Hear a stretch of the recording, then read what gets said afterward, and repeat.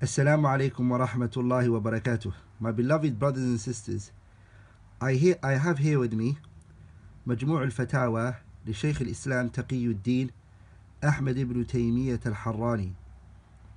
I have the first volume where the Shaykh rahimahullah talks about Tawheed al-Uluhiyyah wal-Rububiyyah.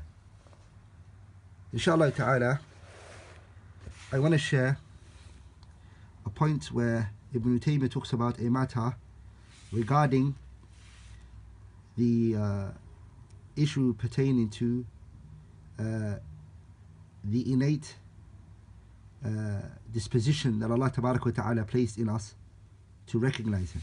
So the point that I'm going to go through is where you can see the brackets here to here.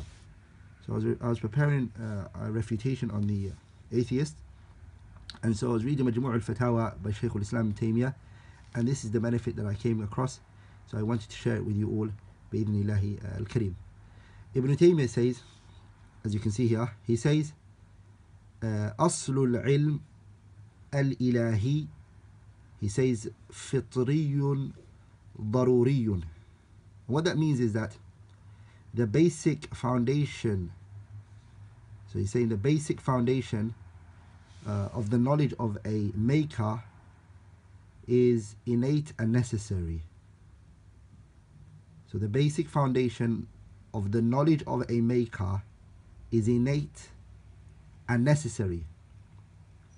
And then he goes on to saying وأنه أشد رسوخا في النفوس من مبدأ العلم الرياضي.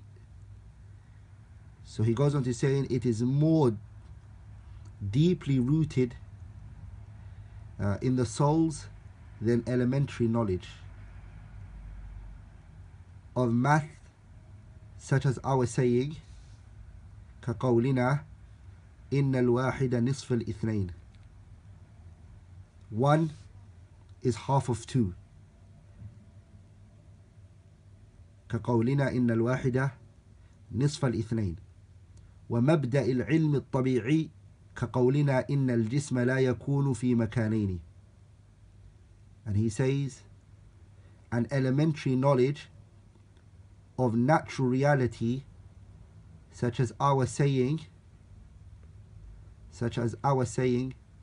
a body cannot be in two places at the same time.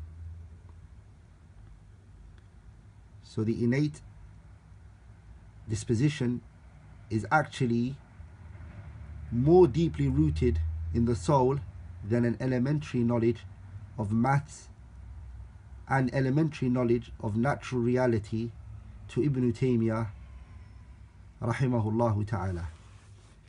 So that's the benefit that I wanted to share with you all. Anything which I have said that was wrong, a mistake, a slip of a tongue, or an error, is from me and shaitan, and Allah and His Messenger are free from it. Subhanaka Allahumma bihamdik, ashhadu an la ilaha illallah, astaghfiruka wa atubu ilayh.